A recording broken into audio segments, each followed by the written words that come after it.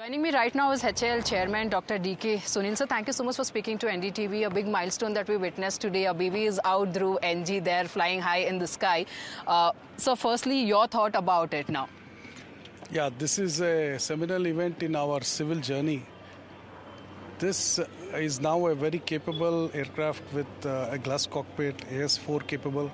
And this is our big foray into the civil sector.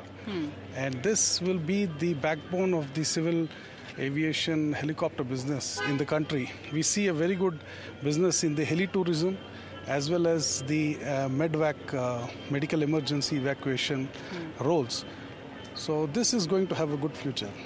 So we had seen multiple questions being raised in the past as well when we talk about Dhruv as on those lines. What are the technical upgrades this time that we are seeing to ensure things are really going to pan out very smooth for us in the future?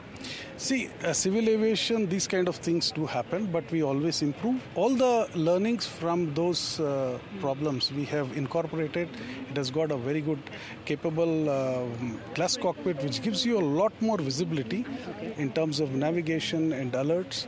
And terrain information. So it's a very capable aircraft, and all the improvements that we have done on our military helicopters have all come into this. So I can assure you this will be a very safe helicopter.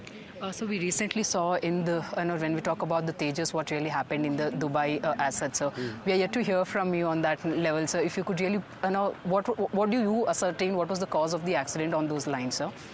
No.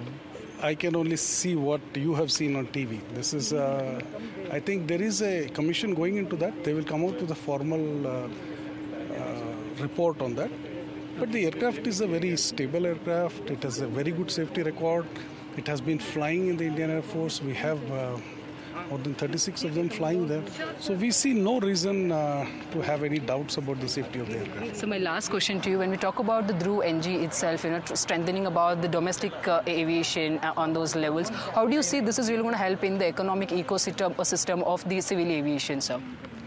You see, today when we can make the aircraft here, we have produced the engine here, then obviously the whole ecosystem develops. So we build all the components come from the private sector. So there is going to be a huge ecosystem building around HAL. And as the market grows, we see a very good market in heli tourism, we see it in medical, we see it in the normal, state governments would use it in VIP versions, as well as the current one which we are talking with PHL, Mohan Naidu, for the offshore operations. So, as the minister said, there's a very good demand, upwards of 1,000 aircraft in the country for this.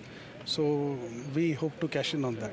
So thank you so much for speaking to NDTV. So there you have a word coming in from the HAL chairman himself, saying how that there are bigger pictures that are really being seen in prospect of the civil aviation future.